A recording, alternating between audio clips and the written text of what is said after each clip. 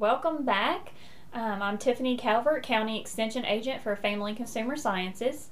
And I'm Angie Hugnall, Registered Nurse, Health Improvement Program Specialist at Purdue Farms.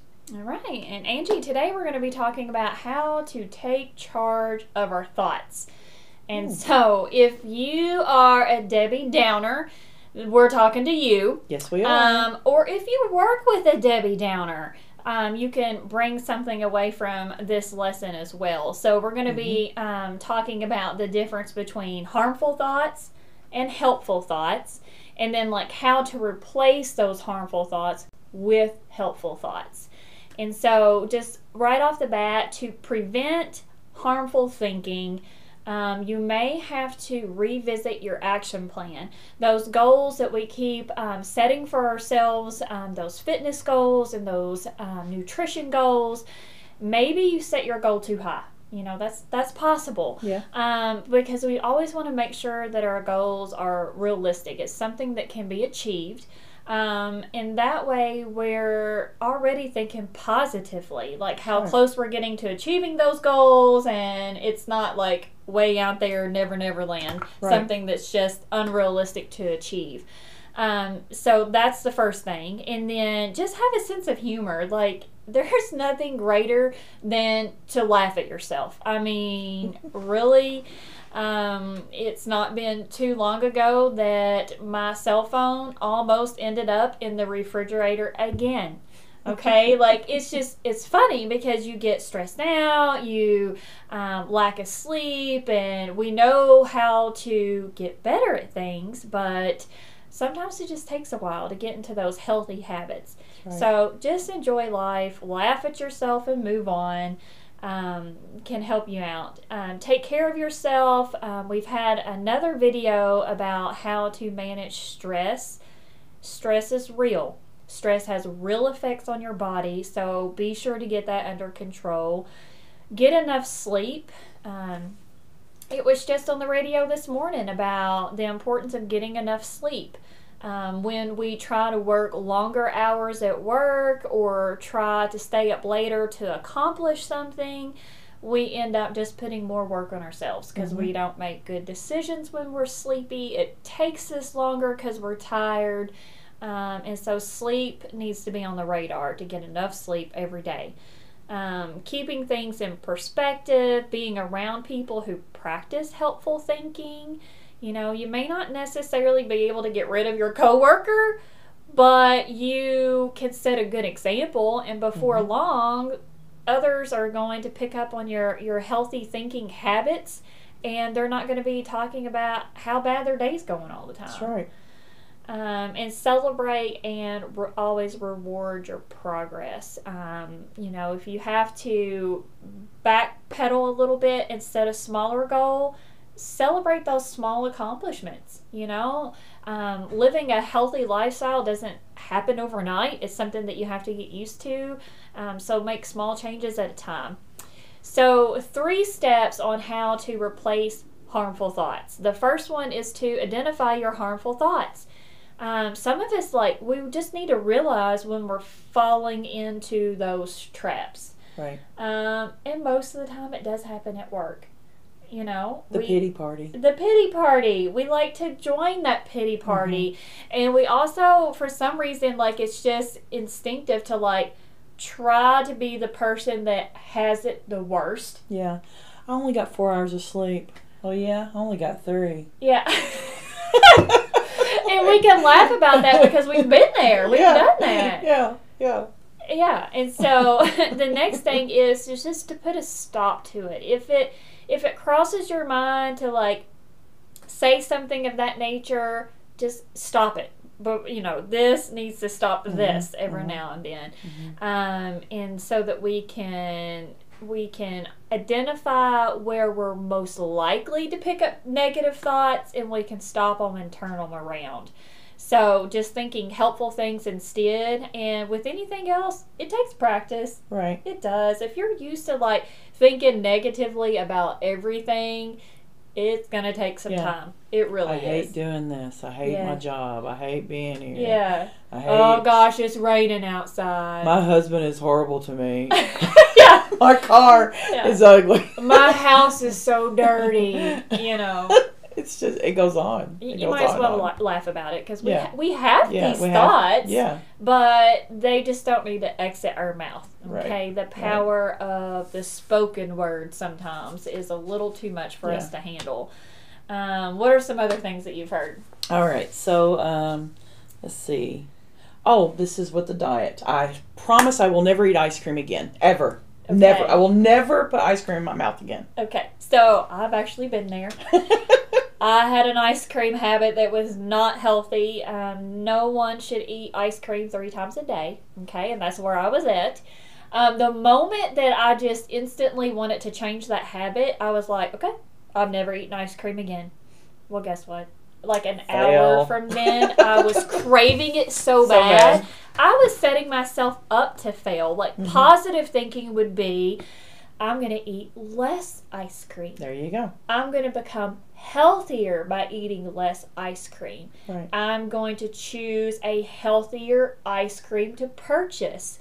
You know, and that's what I've done. And it's a little bit more expensive, but because I'm not eating a gallon a week, I'm still not out as much as I was when I was eating a ton of it. So don't tell yourself, I'm never gonna touch ice cream again. Right. Think positively and say, I'm going to eat less ice cream and become healthier because of it. Right. Another thing that I always hear is people talk about sodas.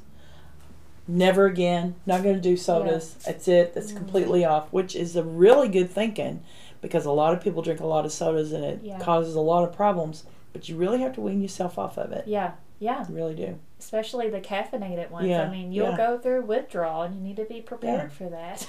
And then you will be dragging and you will be, bad. Yeah. So what else? Exercise is boring. Right there with you. But I'm not going to say that. I'm going to change my thoughts to be, first of all, I'm going to think of more creative ways to exercise. Yes. So you don't know or realize you're exercising. Exactly. I'm going to think of things to do with my family that's outdoors, that's going to get me off the couch. Gardening right now. You know, the first few times that I visit the garden, I come and I'm like, some of my muscles are sore, and I'm like, why am I so sore? And then you've been exercising. I realized, I'm like, oh yeah, I've been weeding the garden, picking vegetables, using muscles that didn't normally get used, and so I was sore. So don't think of exercise as boring, or I don't have enough time, or anything like that. That's all negative. Think about future plans. I'm going to play a volleyball game this weekend. I'm looking forward to inviting some friends over and we're going to go kayaking. Anything positive. You know, I'm going to be gardening this summer, or what else do you do? We went to the zoo, and so that was incorporated to make sure we're walking. Yes. We're looking at the animals, and the kids don't realize, and of course I realized we were exercising because I was walking.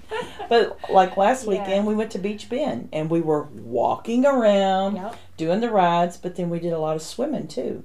And that's that form of exercise that you really don't realize that you're getting a lot. Exactly. But I can tell afterwards I was drained because it was so hot. Yeah. But I had the exercise that I needed. I mean, you put me on a treadmill, 5 minutes or less, I'm like, this is so hard. I'm so tired. But you put me outdoors and go hiking because I love to explore. You can walk. My kids can come with me. They're enjoying themselves. It's family time. It's exercise when my body doesn't realize it's exercise because I'm too involved in looking and exploring and seeing how far we can go and places that we could go to and things to see that my brain doesn't say it's exercise.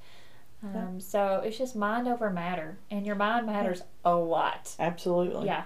One thing that we always do with the family, like on the weekends, you know, like Friday night or Saturday night when you go out and eat that big heavy meal, we always go shopping afterwards so we can walk it off. Yeah. And the kids love shopping. It doesn't matter if you're at the mall, if you're grocery shopping, as long as you're walking, you know. So you're getting that exercise after you eat. Yeah, that's a good one. Yeah.